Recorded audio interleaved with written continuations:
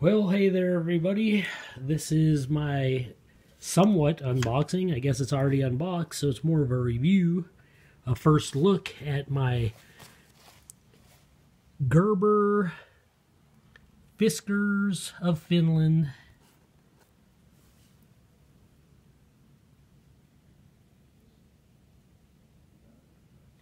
Hatchet. I didn't know if you could see that written on there.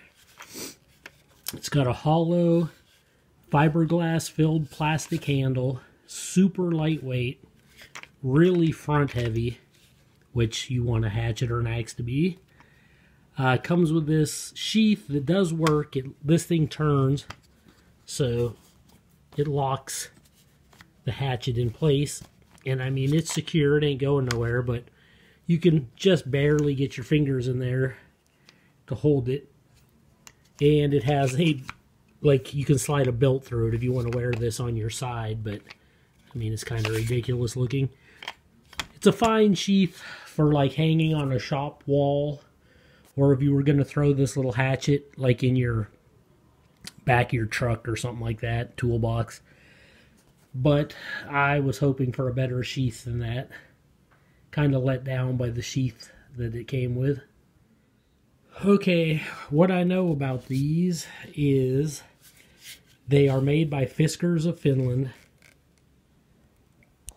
And I guess Gerber bought Fiskars from what I heard.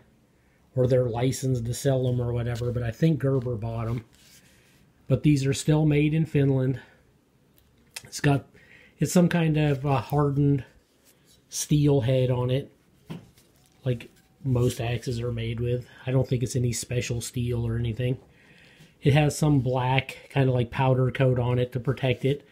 And when you get it, it's not super sharp, but I think that's because of the powder coat being on the blade. Like if you file that off or sand that off, you'd have a sharper axe. It's 9 inches long. I think it has just under a 3-inch cutting blade right there. And 9 inches from here to here. Hollow handle. This is meant to be worn on your belt or thrown into a haversack or a bug out bag. A nice little emergency backpack hatchet. And it does. I'm sure it'll do the job just fine. It has a hammer pommel on it. There's a lot of reviews of these, and people swear that they hold up for years and years. Some of the reviews out there, the people have had these for like 5-6 years and have used them vigorously, and they look pretty, I mean, other than being a little dirty, they look like they held up quite well. So, I mean, that's pretty nice. It does come with this kind of lame-o sheath. And there's not a lot of sheath options out there. So I was searching around. And I ultimately found this one. I got it on Amazon. It was like, I can't remember, 15 bucks or something like that. But it just has a snap. It's thick leather. The picture on Amazon, you would think that it was like light suede. But it isn't. It's kind of like tool leather, like a tool belt would be made out of. It's got a nice belt loop on it. Not too big, but it would fit up to a 2-inch belt pretty easily. It's riveted decently. It's a heavy sheath. It's got a snap closure on it. So, take a little while to break that in. But the hatchet does fit in it just fine. Okay, it's kind of hard to do this one-handed, but you slide that through the bottom there, and then you snap the snap, and it's in there. It's just slightly big for the head of this hatchet, but it does work. I think I would have preferred like a black nylon, like less conspicuous sheath, but even though the axe can rock it like this a little bit, it's not going to fall out. It's way too big to fall out. These rivets are going to hold that in just fine. And this is a nice heavy-duty sheath, so it's not like you're getting gypped on the sheath or anything. So you can wear this on your belt now and actually have a built hatchet. And you can see the axe fits it pretty good. I mean, it's It's not like it's horribly oversized or anything. And it pops right out of there. If it was on your side, you'd be able to just reach down and lift it right up out. But I'm having issues today trying to do this with my left hand. There we go. But that's something to think about. If you order it, you're going to have this sheath. And you can wear this on a belt. So, I mean, just to throw in a backpack, a lot of people will probably be just fine with that sheath. I actually wanted a better sheath, and so I opted for this aftermarket sheath.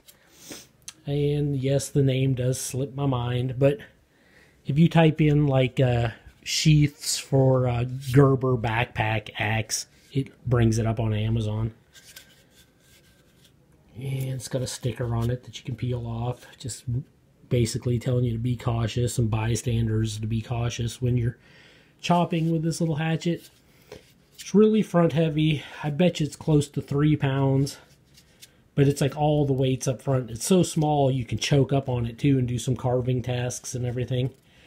Like I said, it came sharp, but it's not razor sharp because of the black powder coat. Like you'd have to sand that off if you wanted to get it to a razor sharpness. But I'll do a quick paper cutting test, and that'll probably do it. Okay, here it is. Here's the sheet of paper. It doesn't seem like it works too good on the edge. Like it seems like it might be a bit dull when you try to cut paper that way. But if you cut right dead center, slices it like butter. Not too shabby considering. So little work on the blade and it'll be much sharper. Well, if you want to go all stealth and tactical out there in the field, you could get a more bushcraft black, which I don't have, but this is a more black. I think it's the robust in black. It's got a little plastic on it from opening packages. All right, there it is. I think it was the robust with the black paint job on it, rubber handle. But either way, it's a lightweight, nice little knife to go with your Gerber Fiskars of Finland belt hatchet. Or you could church it up a little bit and have your more Gerber and your little more Eldris, which looks pretty good with this set. Tell me that isn't a little dynamite combination. Wear all that on your... You could have this on your neck, this and this on your belt. You'd be good to go. Or you could go with a Martini of Finland knife, since the little hatchet here is made in Finland also. And then you would have your little blacked out Finland set.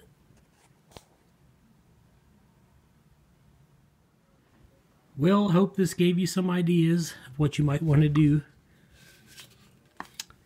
This is Joe Doomsday signing out.